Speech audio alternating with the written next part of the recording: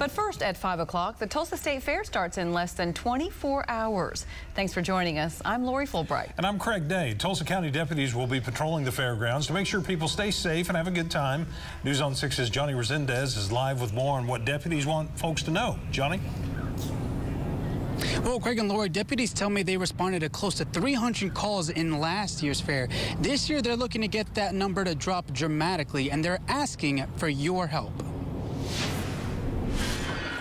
11 Days of Awesome starts tomorrow out at the Tulsa Fairgrounds, and organizers say they're expecting 1 million people to come out. And with big crowds comes big safety precautions. We have the Tulsa County Sheriff's Office, the Tulsa Fire Department, some Tulsa Police Department out here as well. So we coordinate a lot of different things, and we're ready to have a safe environment for the 11 Days of Awesome. The Tulsa County Sheriff's Office is offering up tips to keep you and your children safe out at the fair. They say when families get out here, parents should point out deputies to their kids so they know who to find if they need help. Sheriff Vic Regalado says if your child wanders off, report it right away. The quicker that we get information into our hands in regards to an endangered child, the outcome is almost always positive.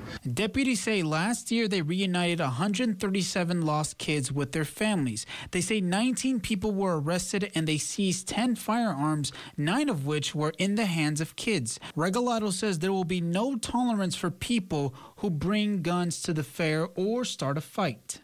We will not tolerate idiots coming to the state fair and ruining it for people who are here to have a good time in a safe and inviting environment. The sheriff says overall, though, the fair is safe and they will work to keep it that way. It's a fun atmosphere where our citizenry can forget all the ails that are happening in our society right now and come enjoy the day at the fair. Now, the sheriff says parents can also get a wristband for their child with a phone number on it, so it could be easier for deputies to reunite families.